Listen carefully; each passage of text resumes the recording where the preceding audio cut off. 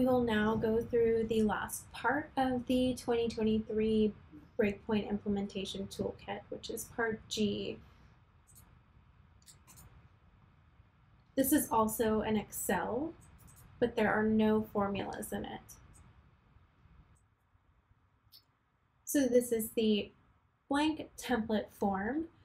It is divided into two parts. So this first table is for accuracy, and it has similar headings to part F. So an area where you can put your lab information, your comparator isolate information, the results from your comparator isolate, your test results from your commercial AST system, and then columns for you to indicate whether there's essential agreement, category agreement, errors, and any comments.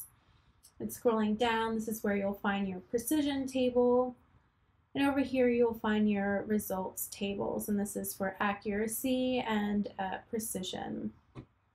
There's also a box that can be used to input some general information about your test system. So that is whatever test system you're using, the antimicrobial that this worksheet is reflecting, and then what the breakpoints are, the old and the new that you are validating or verifying.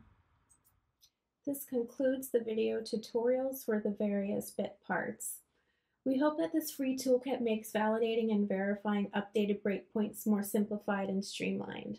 To provide any feedback for any of the parts of this toolkit, feel free to contact CLSI.